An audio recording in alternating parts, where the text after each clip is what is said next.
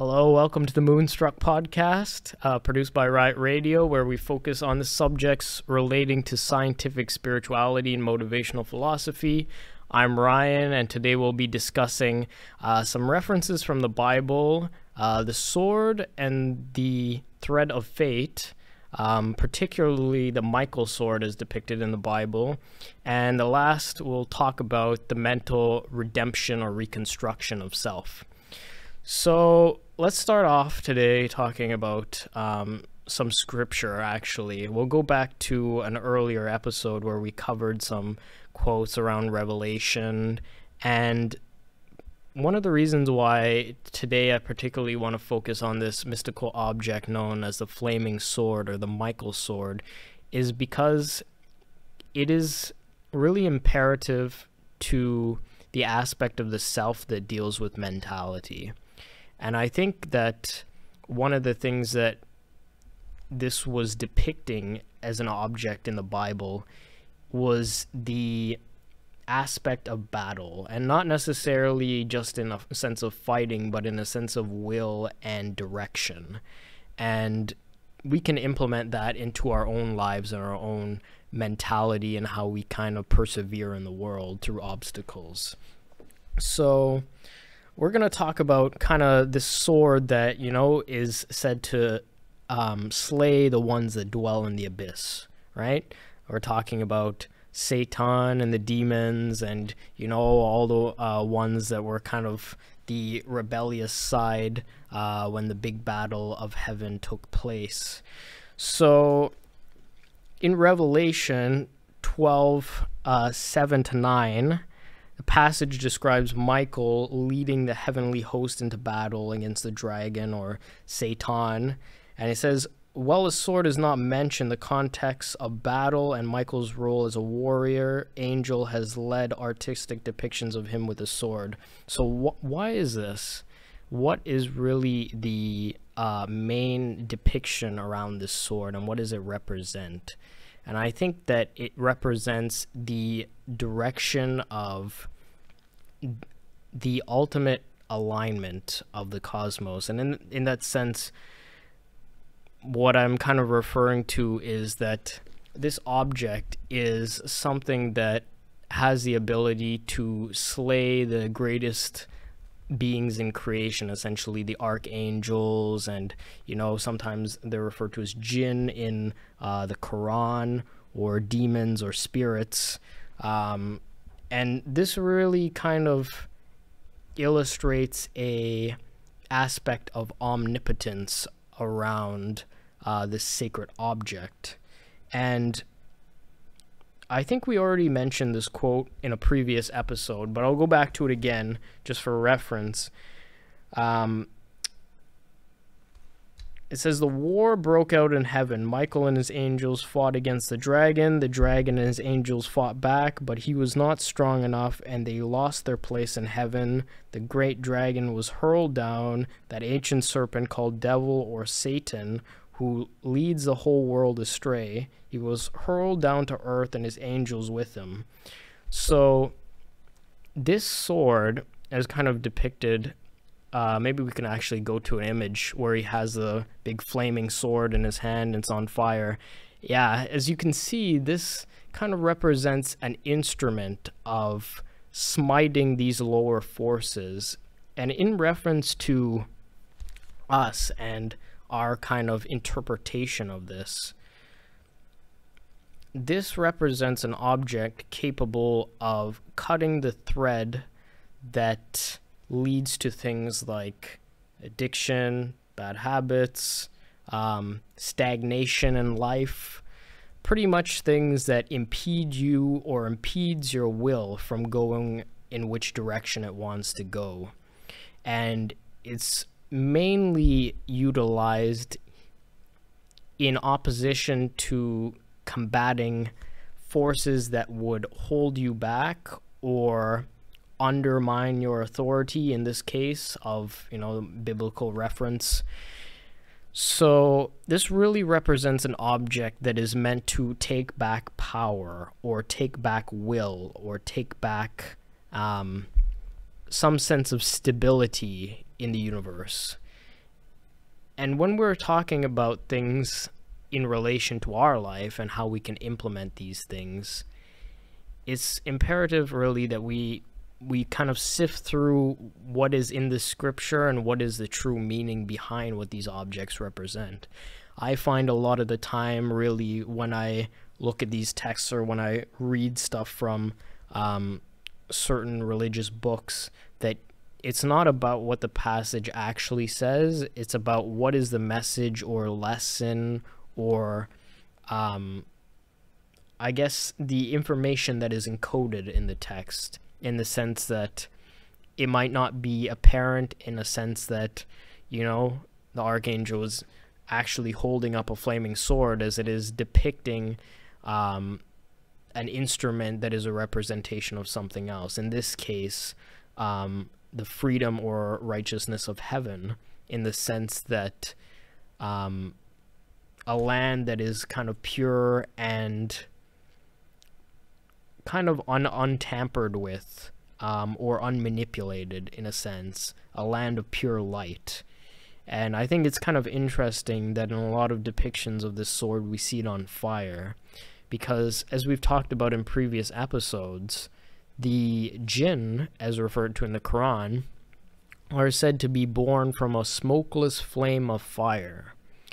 And if you think about it, the archangel's wielding this big sword, and he's going into battle against, you know, the forces of evil or forces of darkness or whatever you want to call it.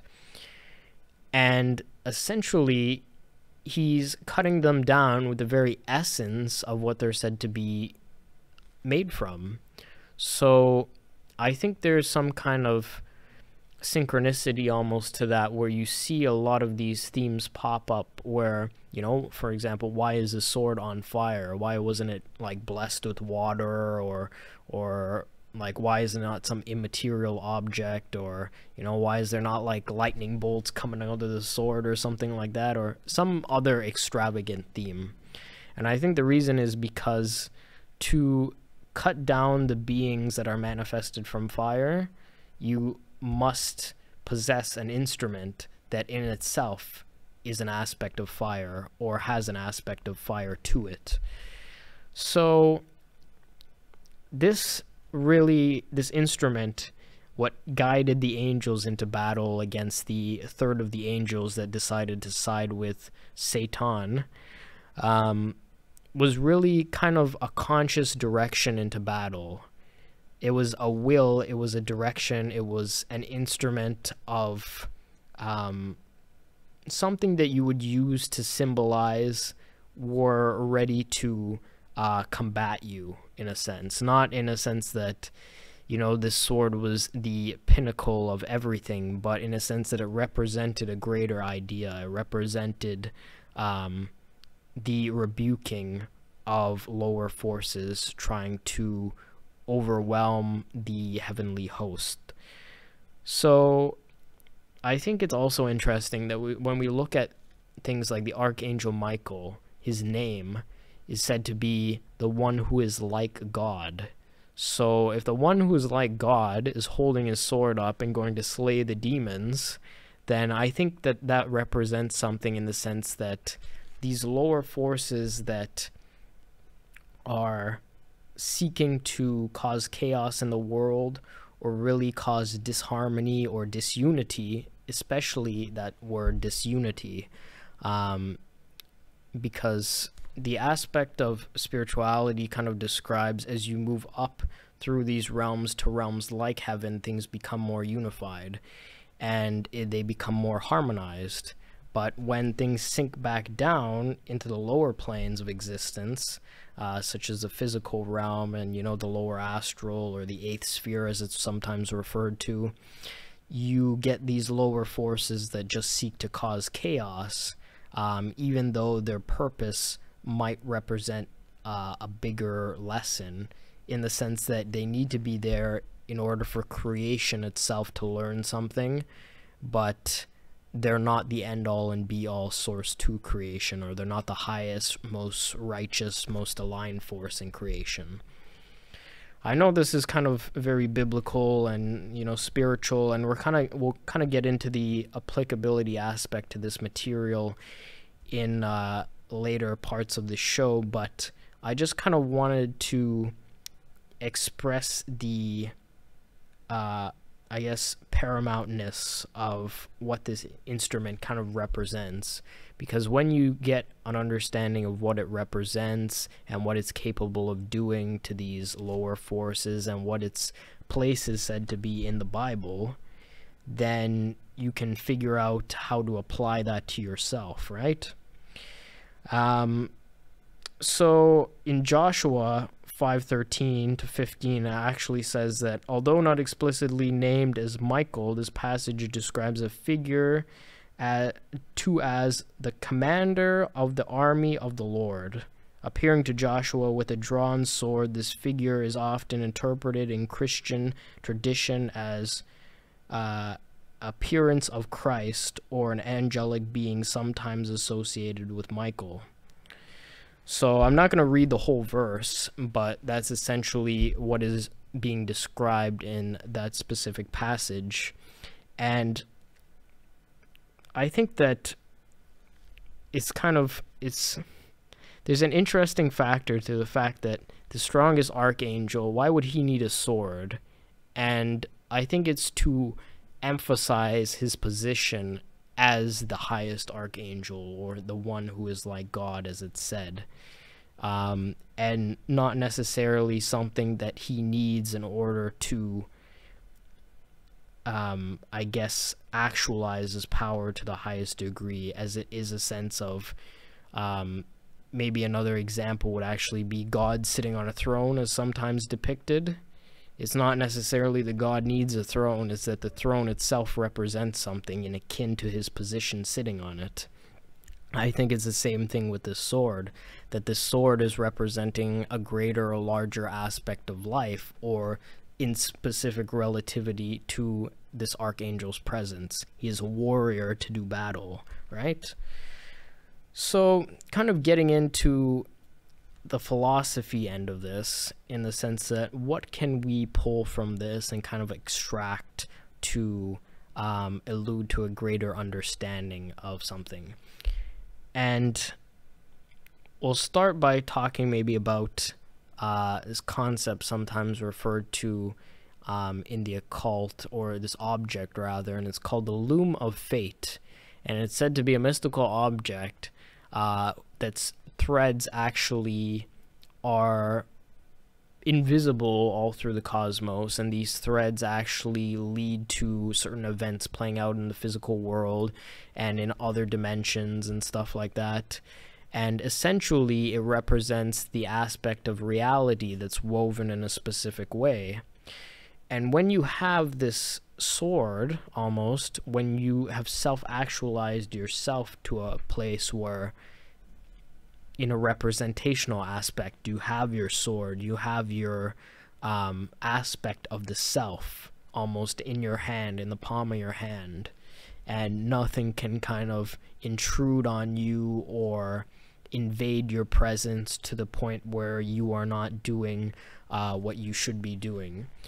So maybe an example of this is one I've used in the past, actually, when talking about some negative behaviors or intrusive habits. Let's say you make a dedication to go to the gym today. Like, you've said to yourself, okay, today we're getting the gym in, blah, blah, blah, or today we're getting some form of exercise in, whatever.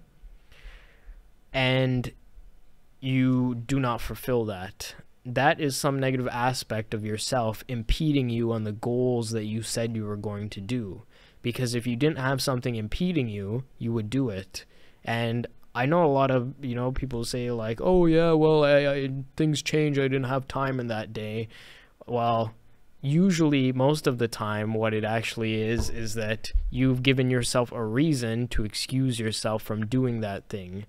So it doesn't take so much work to, go and do whatever little exercise you said you were going to do, or fulfill on whatever promise you made to yourself. But when you use the outside world as an excuse to say that, okay, well, this happened, so I can't do this, or whatever, you're breaking promises to yourself, and you're not living up to basically your own self-image that you have put forth. So it's one thing if you say generally overall, I'm going to try and look better, but it's another thing if you say this day specifically, I have to get this amount of exercise done or whatever it is, or, you know, I have to make this meal so that, you know, my weekly diet or my weekly meal plan is planned out, or whatever you said to yourself that you're going to do that day. Fulfill that, do that day, right? And this is not necessarily saying that, you know, you have to be super hard on yourself or anything. It's saying that if you say something to yourself that you're going to do, you follow through on it, because when you don't, you have two aspects of the self competing with one another.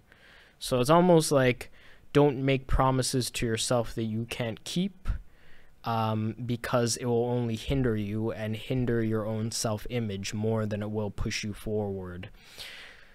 And I think part of that is honestly knowing your own limits and knowing what you can do. If you think you're not going to be able to get something done in a day, and you think it's better left for the next day or whatever, then don't make a promise to yourself that day that you're going to do it, right? So I think this sword kind of is the aspect that represents you when you are in touch with that version of yourself that is following through on things that he puts his will into doing, right? And how to apply that to, you know, this aspect of, or concept rather, of the loom of fate, and, you know, how this sword comes into it, is that when you have this sword in your hand, metaphorically, obviously, you can almost cut the threads of this loom that would inhibit you in some way. And this honestly has to do with that idea again of releasing karma and releasing baggage and releasing self-doubt and things that hold you back on your spiritual evolution. And I know we talked last week about the Philosopher's Stone and what that kind of represents in this aspect of transmutation and this aspect of manipulating reality in certain ways. And the Philosopher's Stone is essentially the immaterial object of the self that you get when you have cut those threads of the loom with your sword, so to speak. You get this energy that is almost like, it's like quicksilver. It's something that moves very fast like fire and is very uncontrollable. And when you have actualized yourself to the fullest degree and cut these threads that inhibit you, it's almost like that energy is transformed back into the Philosopher's Stone, and you become that actualized version of the self. And I know probably there's some of you thinking, okay, well, Ryan, what does this have to do? I don't have Michael's sword in my closet at home. But, you know, it's not really about that. It's more about, what does the sword represent? And if I imagine this in my head, like all these, you know, almost fairy tale objects or whatever, can that convince me that I have the power to do what I set out to do? If I imagine me, you know, cutting the threads of karma or whatever, or cutting out all the bad habits in my life, you know, like addiction, you know, not going to the gym, whatever, not getting any sunlight, you know, cut all those out. Cut out all the demons, all the jinn, whatever, all the lower forces that would inhibit you. And what do you have left? You have pretty much the actualized version of the self. And it all comes back to this aspect of mentality, which is constantly changing based on what we observe in the outside world, what information we pick up and decide to attach to. This is essentially the instrument that can detach you from the information that is not important and not relevant. Because a lot of the times I find we pick up information all over the place that does not serve us and that we don't need. Maybe comments, somebody said, like, maybe we were bumping into a friend and, I don't know, they said something that, made you feel uneasy or something like that. That is, some people will get fixated on those little things. But if it doesn't serve you and if it's not really relevant, then you can just discard it, right? It's not something to fixate over. So when you learn how to release this kind of stuff that is not important, you really have that Michael sword, or rather the flaming sword, in your hand, and you really have the ability to kind of actualize that version of the self. The reason why this is kind of important is because as we kind of go deeper into this, maybe we'll get the next image, actually, maybe the one where he's like battling back Satan and the demons and whatnot. But it's kind of interesting that we see this kind of big figure and all these like lower forces there. You can see the angels kind of behind him in the background, but ultimately he's prepared to go into battle by himself, right? And I think it kind of represents this concept again of unity. That natural law of the universe is that things like to be harmonized, they like to be in balance, and the universe does not like when things are not in balance. They become very unstable. They become almost, if you think of the different states of matter, you got solid, liquid, gas, and plasma, obviously. But solid is obviously the most stable form of matter. Water, which Bruce Lee says, be like water. It's because it's kind of in between a state of, gas, which is very unpredictable, and plasma, which is, constantly changing, constantly in a state of transformation, which also kind of relates to this flaming sword. It's a sword that is in constant transformation, and that's really the power that is needed to kind of overcome those forces of, jinn and whatnot, smokeless flame of fire, if you have a sword of fire. And you can only attain that sword of fire when you realize the self. And there's another image actually I want to go to, and it's of the chakra system again. I know we talked about this in previous episodes, but as you can see, if you look at the green ray and the yellow ray, those two are specifically kind of what we're focusing on today. And you can even look at this. The star kind of represents the heart center, which is kind of in correlation with cosmic alignment and this concept of the loom of fate. You got all the threads here along the loom, and this center below it, whereas the center of will or center of fire. I can't draw fire, so I drew a lightning bolt. But this is essentially where your sword is, and when you self-actualize yourself and reach a level of spiritual awakening or enlightenment, and this is the first enlightenment, not cosmic awakening or cosmic enlightenment, this is awakening of the self, you kind of get that aspect of self-knowing or understanding who you are and what your place is here in the material realm.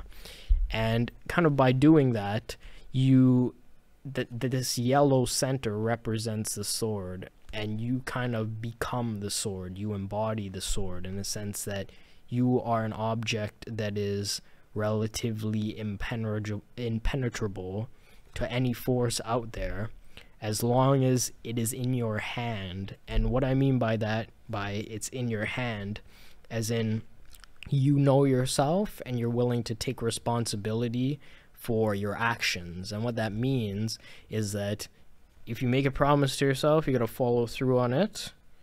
And if you want to do something in your life, if you find something you really want to do, let's say you want to create a business, you have to follow through on it. Because if you don't, you're going to be left with all the fallout from that, which is things like regret, which is things like feeling not self-actualized, which is feeling maybe a lack of self-worth because you have not achieved that thing, or the thing that you have placed value on to achieve. Because a lot of people achieve things and they sometimes don't really give too much appreciation for it, because not out of, they're narcissistic or anything like that, but it's because they don't place value on that thing that they achieved. Maybe they place more value on some personal project or some kind of personal actualization, which is more important to them. So, for example, I'll give an example myself. I didn't go to my graduation this year because I wanted to work on this show. So I said to myself, this is more important. This is something I could be more proud of when I have achieved something than going to grad, because this is actually something that's meaningful for me. So keeping that in mind, you follow through on those things and you end up getting the sword. And when you've kind of cut all the threads, you've become almost the embodiment of the Philosopher's Stone, that immaterial object of ultimate transformation. You essentially gain the seat within the self that sits at the solar plexus, and I would refer to it as the seat of the city of jewels, because they refer to the center as Manipura in Hindu culture, and it really represents, the city of jewels is what it's said to be named, or the city of riches, or you could almost think of it as crystallines as well, or objects that are very rare. You can almost think about it as a city of diamonds if you want. Because when you self-actualize to this center, there is a natural flow and rhythm, and you can feel almost your will inside you that is actualized to a certain state where you have a inherent knowing of what you're supposed to be doing. So if you are in this kind of state and you try to slack off on anything, you're gonna feel that almost resentment for your aspect of the self when you, for example, don't do your push-ups, or that you said you were gonna do, or whatever it is, right? You said that I gotta complete, for me, it'd be 140 push-ups or whatever before the day is done. Then you have to follow through on that and finish that, because if you don't, you're gonna be like, well, I mean, should I really? I just ate, blah, blah, blah, and you're going to try and make up all these excuses. But the fact is that if you did those push-ups before the day is done, you would be more proud of yourself than you would be if you didn't do the push-ups.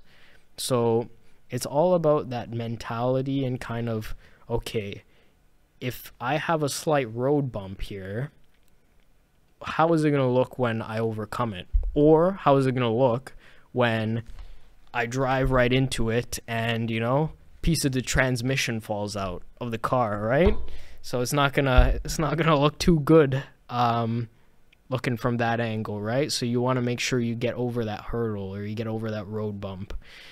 And when you do overcome that road bump, you become stronger. And every time, it's just like working out, every time you overcome an obstacle, you get stronger. You get a little bit stronger. It might not be significantly noticeable, but you did get stronger, and you built your mental fortitude. And that's the important thing at the end of the day, understanding that it's just about continuing that mental fortitude and continue to strive along your path, and understanding that you are in the driver's seat and nobody else can take the wheel for you. Nobody else can put that sword in your hand. So you really have to actualize that version of the self if you want to be who you set out to be. And when you do that, things start to culminate around you. Things start to culminate. You start to see different perspective on the world. You start to see the effects of compounding activities, such as, You got up early, you did your meditation, you got your hair cut, took a shower, you did your podcast, go work out. That's been my day so far. So that's just an example of the compound effect of momentum. So when you do something, you get into that movement of the upward spiral, right?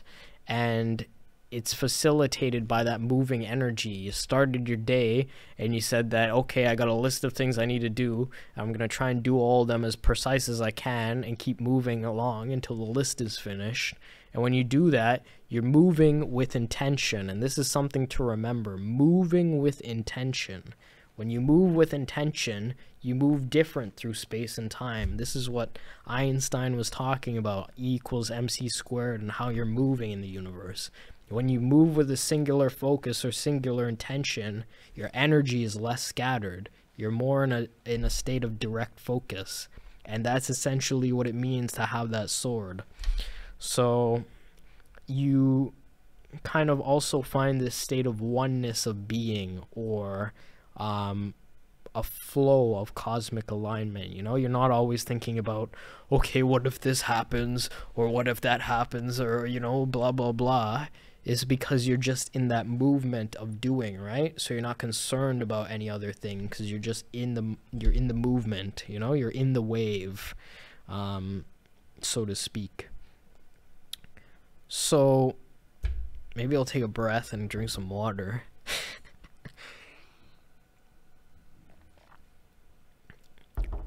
Another thing I wanted to mention, when you do cut these threads, these behavior patterns that do not serve you, you kind of reconstruct, or redefine rather, your ego boundary.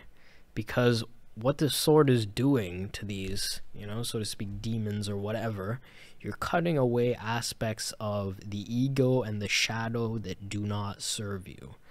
So you get kind of a dissolvement of parts of your reality, in the sense that things that you believed were true, you realize they're not true, Let me think of an example. I don't know. Let's say you're defined by, watching maybe a certain program on TV. Let's say you have a program you watch very religiously, and you say that, well, I need my downtime at the end of the day, so I can't afford to, outsource that time to do a different activity, right? That's a behavior or a belief system you have set internally within yourself.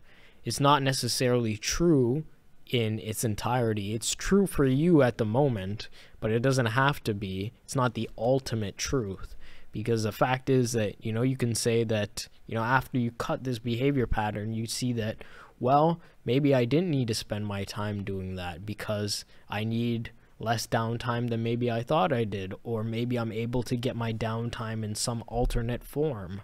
So it's about kind of the belief systems that you shape around things.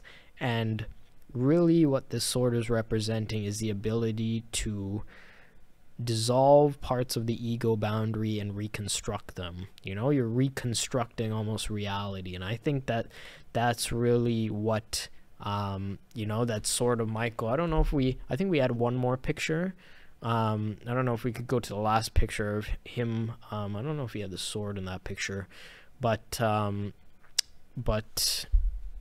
essentially you are kind of getting rid of these forces that are in the way. There's no longer a barrier on what you believe in your consciousness. There's no sense of, okay, I cannot achieve this, or I can only achieve this, or whatever, right? You are cutting down those barriers, and you see that, okay, well, maybe the belief system that I held and what I believed or perceived to be true is not necessarily the ultimate truth. Maybe there is a reality where this is possible, or this is possible, or this is possible.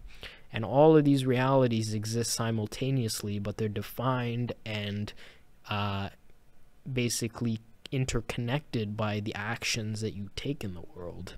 And when you realize that these are all connected, you start to change your patterns and start to change your behaviors. You could say, I can do that. I just need to do, X, Y, Z in order to get there. But you can see that, okay, there is a path forward to get to that place now because my mentality is shifted.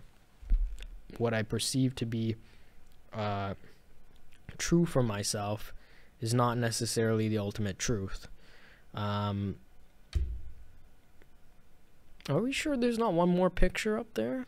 I think there's one more picture of, that's the one.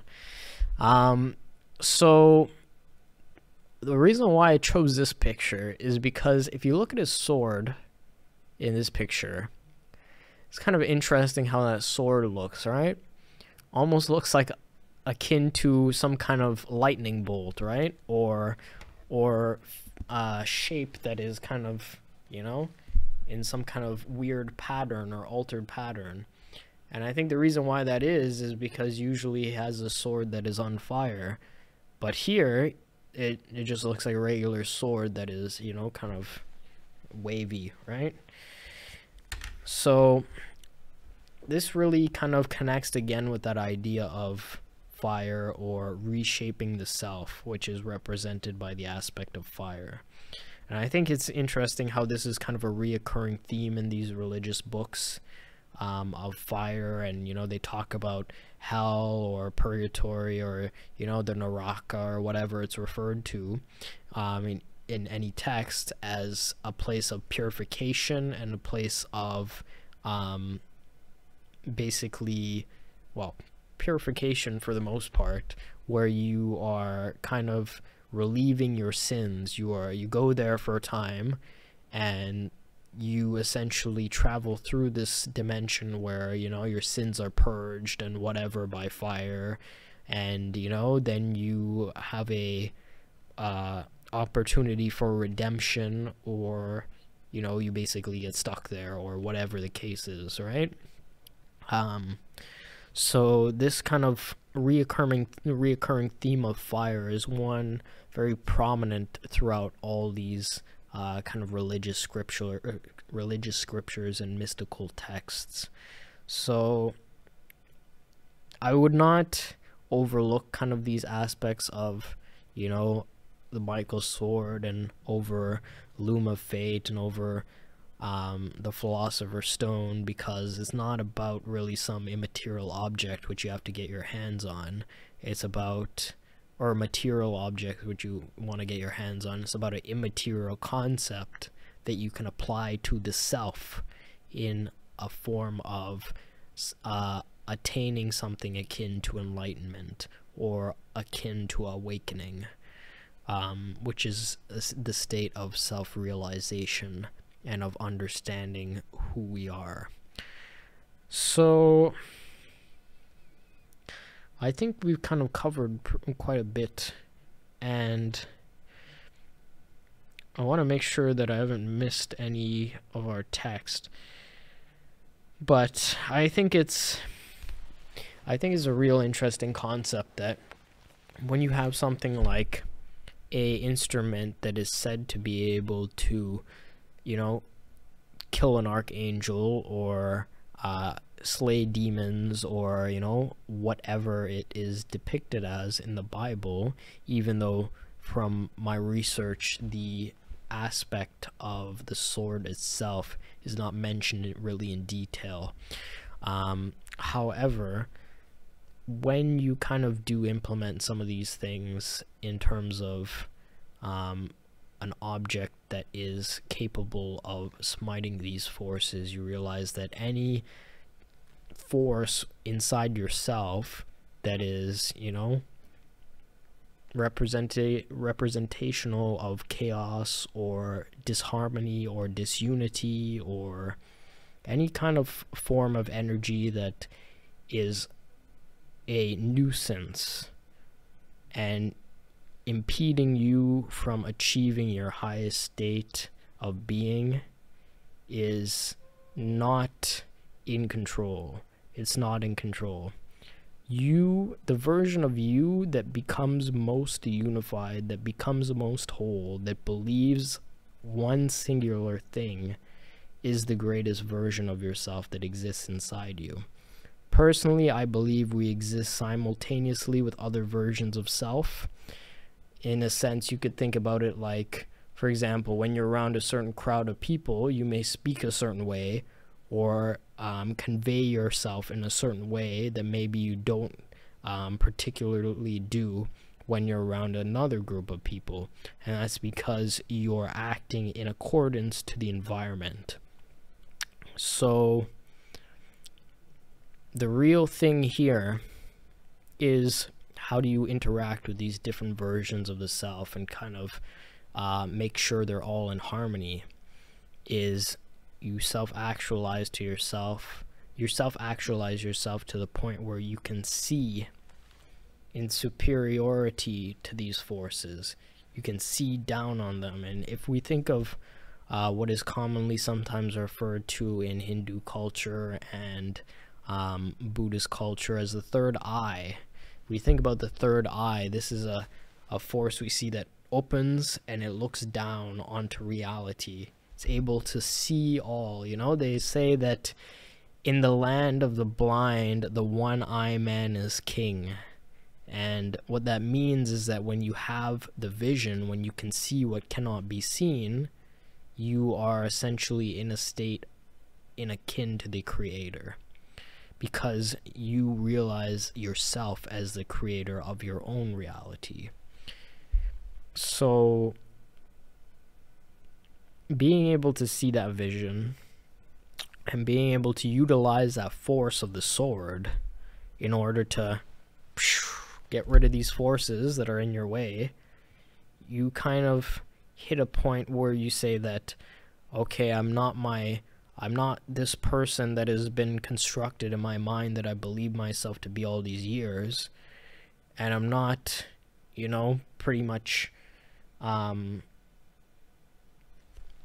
I don't know kind of how to describe it, because it's almost like you realize you're in a state that's not pure materialism and not pure immaterialism, not a pure state of matter or memories or anything that you attach to your physical being, and not in a state of energy or you know, pure waves or force that traditionally acts in the universe. You're somewhere in between, and that you realize yourself as just part of an energy on a spectrum which you can move between.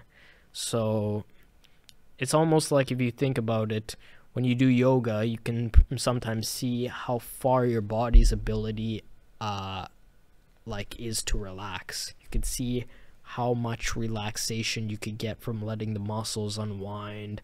And same thing in the gym, you can see how tense and how dense your muscles can get when you know, go to the gym and lift weights and whatever, because you're trying to provoke the materialism of matter instead of the materialism of energy. And I think that's why things like yoga and exercise in terms of lifting weights are so good when they work together, because they're acting in a polarity. They're acting in a polarity where one is unwinding and one is winding. So, and when you kind of realize that you are in a state that is never just one or the other, but you always are somewhere in between on that spectrum, you realize you have the ability to become a lot of different things. So, and that is really the ability to interact with the alternate versions of self. And by interacting with them, you can eventually unify them into one kind of unified self that has a singular focus in life, or a superior focus, in a sense that you have some ultimate direction to achieve one thing, and everything else is acting in an ultimate accordance to that one thing, you know? So let's say, I don't know, let's say you want to become a super rock star, right? And, you know, you want to, I don't know, just be like, I don't know, someone famous, maybe like Bon Scott or someone, right? Like, star of AC/DC, right? And you say that, okay, that's who I want to be. And, but you say, okay, well, I want to look good while I'm doing it. And, I want to be able to, play lots of instruments. So, maybe implementing fitness is something you have to do in order to, bring up the lifestyle aspect in terms of physique or looking good or whatever. Maybe learning to play multiple instruments is something you need to do also in order to achieve that. But all of those things are relative to the singular goal or singular focus that you have directed yourself towards. But all of those versions of self that are learning those skills are acting in accordance to that one version of the self that is the self-actualized version, that is the superstar, rock star, whatever, that is, able to get up there on stage and, play, all those songs. So the real moral of the story here is that when you realize what your potential is to do and you define who you want to be out of that infinite potential of being, then you can incorporate all those aspects of, learning instruments, getting your health in check, getting your fitness, lifestyle, eating properly, whatever it is. Maybe I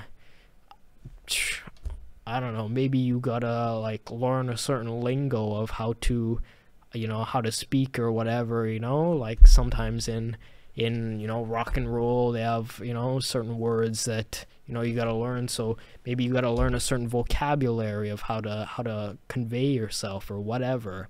But all of those are aspects in accordance to a singular focus. So when you kind of realize that, you realize that it's ultimately down to directing yourself to where you want to go and allowing the flow of everything else to fall into place. And when you do that, you have that self-actualized version of the self. And all those versions that exist simultaneously with you are not in hindrance of that version of the self. They're in assistance of that version of the self. And you don't have those things that would distract you unless, they're in a state where they're no longer distractions. Let's say you're somebody who, maybe you used to have a problem with alcohol or something like that. Now you can drink and you're not affected by, things like addiction or whatever, because you have a goal in mind, and that singular focus is preventing those negative patterns from manifesting themselves. So by kind of directing yourself where you want to go, those negative behavior patterns are almost smited out of subconscious instinct, and you don't even have to think about it anymore because they're no longer in the way. They no longer have the power to impede you because a much greater force is acting now on your life. So I think we're going to wrap it up actually before too long here, because we actually covered quite a bit. And I know we've jumped around from a lot of concepts that we've maybe talked about in previous episodes or in previous weeks. But I really wanted to get that idea in, that you have the potential to interact with all of these forces. Philosopher's Stone, flaming sword, Loom of Fate, all of these already exist. Everything that you need, you already have. All you need to do is dig deep and find it. So it already exists inside of you. And how is it put? There's a great power inside you waiting to be unlocked, but it's up to you to draw it out. And I think that's almost the best way it can be explained.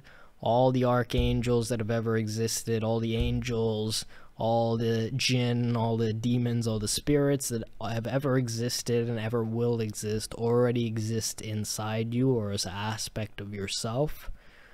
All you have to do is be able to communicate and tap into those aspects of the self if you want to utilize them.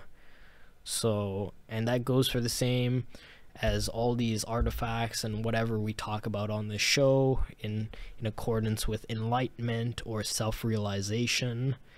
And essentially that's it, that all these aspects that you could ever need of the self already exist inside of you, and when you figure out how to connect with them, you really draw out that potential that you're looking to utilize in your life. And I think that has been the show for today. I look forward to seeing you guys here next week. As always, like and subscribe. I know I don't usually say that, but I should probably start saying that. You can follow me on Instagram at @top_sorcerer. And this has been Moonstruck Podcast right here on Riot Radio. And I think we'll wrap it up here for this week. If you enjoyed, please let me know in the comment section, and I will catch you back here next week with some more tips on how to improve our life. See ya.